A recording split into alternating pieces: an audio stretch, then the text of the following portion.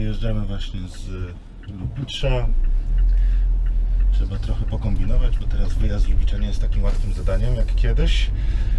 Naszym gościem w naszych wojażach miejskich po Krakowie jest dzisiaj Artur Kustosz. Dzień dobry. Zaprosiliśmy Artura do naszego studia samochodowego, żeby porozmawiać trochę o działaniach, które Artur prowadzi. Artur jest koordynatorem projektu, trenerem, prezesem Stowarzyszenia Fabryka Inicjatyw, którego celem jest wsparcie społeczeństwa obywatelskiego. W tym momencie działamy z seniorami, jak również z wolontariuszami z młodszych grup szkolnych, studentów, czy też osób, które już pracują, a chcą się aktywnie włączyć w działalności wolontariackie na rzecz seniorów i środowiska, w którym mieszkają, żyją, pracują. Powoli wjeżdżamy w ulicę Mogilską, zbliżamy się do Nowej Huty. No i nie tak bez powodu, no bo Nowa Huta jest takim obszarem, gdzie ostatnio działacie chyba przede wszystkim. No i na Nowej Hucie od ilu? Od 2 lat? Ponad 2 lat. Od ponad 2 lat. Działa coś takiego jak cyfrowe centrum. Cyfrowe centrum to jest projekt, który jest finansowany w ramach środków Urzędu Miasta Krakowa. W Nowej Hucie jest bodajże 4 centra aktywności seniora. 4 centra. Natomiast potencjałem Nowej Huty jest właśnie to, że tam właśnie jest największe skupisko osób w wieku senioralnym.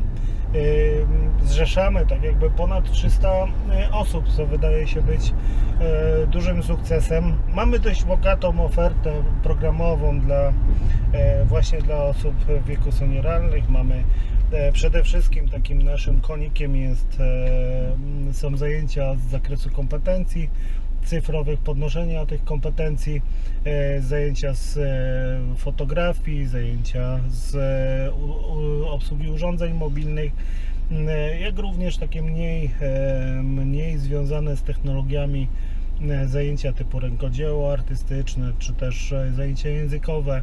Też korzystają z różnego typu wyjazdów, które są organizowane. Załóżmy, że jakiś Stefan z Młodej Huty, wiek 18 z hakiem, tak, powiedzmy do 30 roku życia, żeby się zmieścić w tej klasyfikacji unijnej, chciałby, nie wiem, zna się na fotografii, umie obsługiwać tablet, coś tam kiedyś liznął z obsługi bankomatu, przychodzi do Was i co dalej? Więc jeżeli ktokolwiek przyjdzie do nas z jakimś pomysłem, z chęcią realizacji jakichś działań, no to droga jest otwarta, ma wszelakie nasze wsparcie, czy też merytoryczne, czy też nawet w części finansowej, jeżeli to się łączy w ramach naszych działań. Jak to jest z nauczaniem zdalnych w centrum cyfrowym? Udało się coś uruchomić, czy jest z tym problem? Mamy zakontraktowane kilka szkoleń, które są prowadzone w trybie online jako zajęcia, które są przeznaczone właśnie dla seniorów.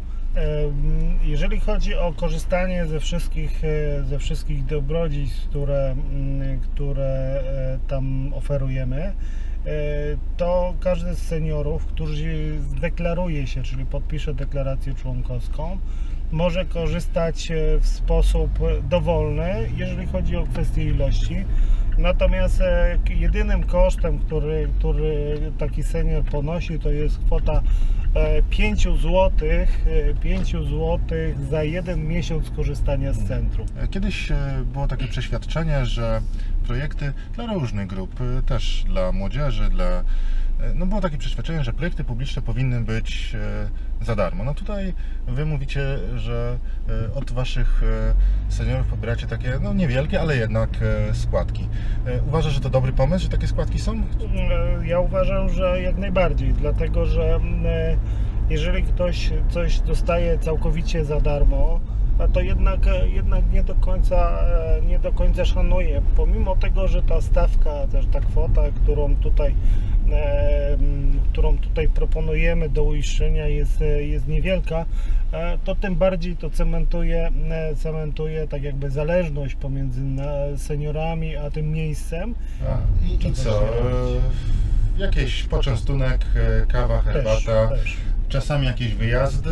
Nie wiem, czy te wyjazdy są w ramach tych 5 zł, czy nie, dodatkowo płatne? No niestety wyjazdy jako sama formuła jest dość kosztowna, bo i koszt transportu, i koszt, powiedzmy, atrakcji, które na miejscu, że tak powiem, senior może to ogarnąć, to każdy z seniorów musi pokryć we własnym zakresie. Jesteście finansowani z budżetu miasta, ale jakiś tam drobny fragment musicie dać od siebie, no i część tego finansowania pochodzi od samych uczestników. W ramach takiej wspólnej akcji z Urzędem Miasta Krakowa udało nam się tak jakby pozyskać około 10 wolontariuszy, którzy w tym trudnym czasie pandemii pomagają seniorom przy na przykład zakupach, przy na przykład dostarczaniu tam żywności, czy też obiadów, czy też dostarczaniu jakichś lekarstw. Tak jak młodzież może przekazać swoje kompetencje na przykład cyfrowe, to tak samo jakieś elementy życiowe, jakieś nauki życiowe mogą przekazać seniorzy. Każdy ma swoją jakąś wartość, każdy może coś zaoferować.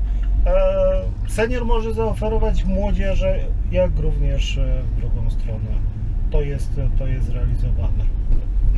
Dzięki wielkie za czas poświęcony. Bardzo miło było. Również. No dzięki. I co? Do zobaczenia w Cyfrowym Centrum. Oczywiście. Niedługo. Zapraszam wszystkich do naszego centrum, do projektów tego typu. Zachęcam do działania. Dziękuję.